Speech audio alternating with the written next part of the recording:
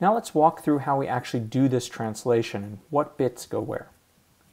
So how do we do a page table lookup to translate from a virtual address to a physical address? So here's our page table, here's our virtual address, and our physical address.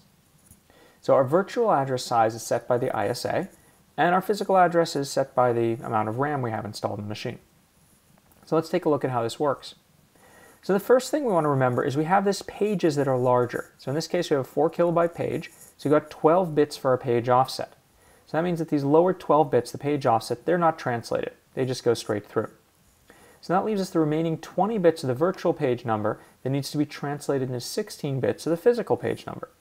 And how do we do this? Well, we're going to use the page table. So we take the virtual page number, we put it into the page table, we look up that virtual page, and then we get out the physical page that corresponds to it. So inside the page table, we're going to have an entry for every single virtual page, and for each of those virtual pages, we're going to have the physical page number, or if it's not in memory, something that tells us it's on disk. So each one of these is a page table entry. It tells us for a particular virtual page which physical page it's located at.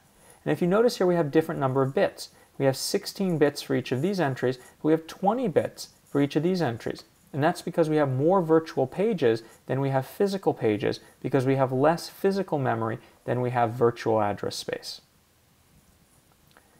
All right, so let's take a look at how this works. We take our virtual page number, we go and find our entry, and that entry goes down to be our physical page. For the page offset, we don't change anything, it just goes through. So virtual page translated physical page, page offset untranslated, and the page table here needs to keep a mapping for every virtual page number. So remember, this is why it's important that we used pages. So now we have 1,000,000 entries here instead of having 1,000,000,000 entries here. Let's take a look at an example. So here are the bits. So the page offset's first 12 bits, and then we've got the remaining 20 bits here. And down here on our physical address, we still got 12 bits here and the remaining bits here. Now we're going to translate this virtual address. So the first thing we do is we look at the 12 bits that are page offset. Those aren't going to be changed. They just go straight through. Then we can look at the remaining 20 bits that are virtual page number. So here's our virtual page number. We're going to take that, we're going to look it up here. Here's our entry in our page table. This is our page table entry for that virtual page number. We go ahead and select that. That's going to tell us what the physical page number is. Take the physical page number and get the result out. And so now this gives us what our translation is for this address. So the virtual address 0003.204 translated to 0006.204 for the physical address. Here's another one. So here's another virtual address, and here's a question about it. What do we get when we translate this virtual address? Well, here we're going to have to get it from disk. Because if we look at what the page table is going to do here, it's going to take the virtual page number here, which is 0, and if we look up virtual page number 0, it says it's on the disk. So let's walk through this. So the first thing we do is we take a look at our page offset here.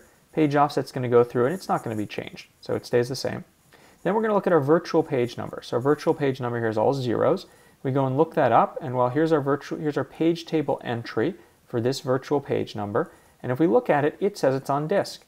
So we can't actually get a physical address for this because this data is on disk. We have to go to disk and load it. Now let's take a look at 64 kilobyte pages. So if we have 64 kilobyte pages instead of 4 kilobyte pages, how many bits do we need to use for the page offset? Well, we need to use 16 because 2 to the 16 is 64K. So we're going to use the lowest 16 bits here, so bits 15 through 0, and then now the virtual page number is just going to be the remaining 16 bits. Now we're going to have the same thing down here. The page offset for the physical address is now going to be 16 bits. We have even fewer bits for the physical page number.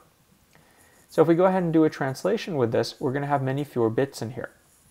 So as we saw here, we have 16 bits for the virtual page number, so our page table is now going to be indexed by 16 bits. So we've made our page table much, much smaller by making our pages larger.